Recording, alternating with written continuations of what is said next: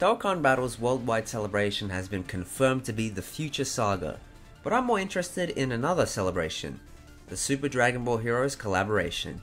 This year's celebration is going to be impossibly difficult to predict because there is literally tons of different units that they could choose from.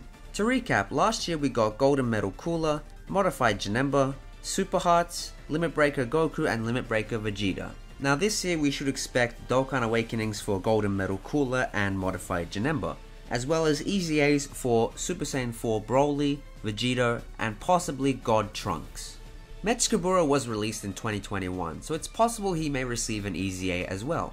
Other EZA candidates include Pan, Robelu, and the Brainwashed Supreme Kai of Time, as well as potentially Super Saiyan 3 Gohunks, but of course that remains to be seen. With all that said, however, there is the question of new units. Who could they possibly be? Now Dokkan Assets on Twitter believes that the celebration this year will include either one or both of these characters. Limit Breaker Gogeta or Blue Evolution Gogeta, or just standard Super Saiyan Blue Gogeta.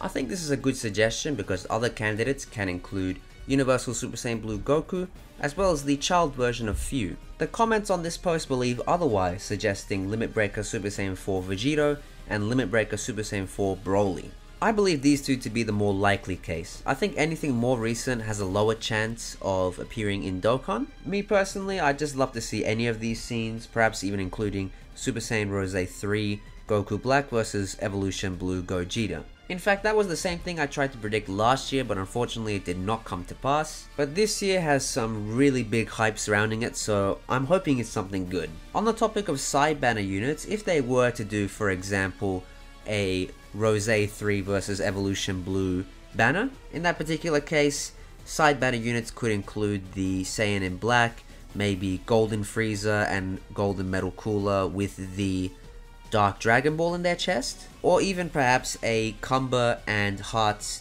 duo unit or tag unit. Whether or not Super Saiyan 2 Broly is released is another thing entirely, because I don't think they're releasing everybody.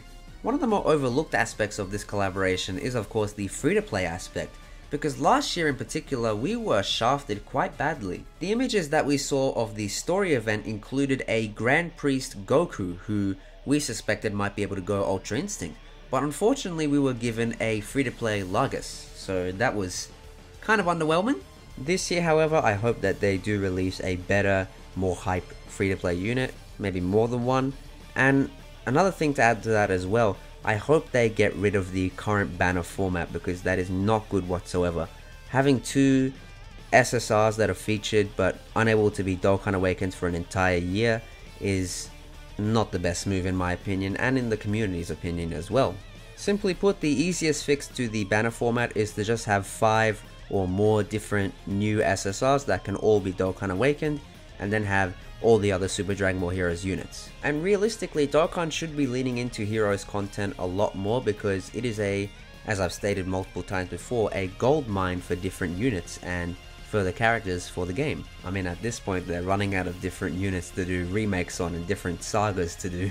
And because I know some people will eventually ask this, no, I don't believe the brand new Meteor mission will have anything to do with Dokkan for the next 1 or 2 years. Of course, this does include the recent Ultra God mission stuff, so I don't think we'll be seeing that generational Kamehameha anytime soon.